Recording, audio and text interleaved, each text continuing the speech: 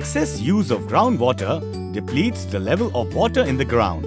The most effective and easy method of addressing this is rainwater harvesting.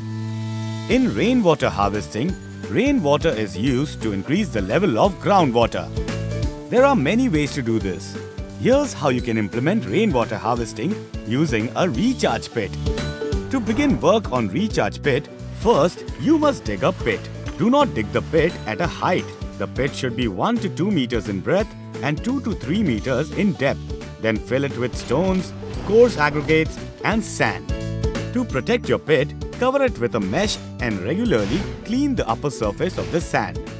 This helps the water seep into the ground easily.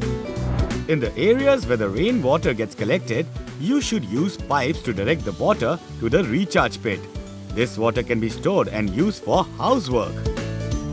Rainwater harvesting is a good way to address the shortage of water. Save water to increase availability of water. These were few techniques to do rainwater harvesting.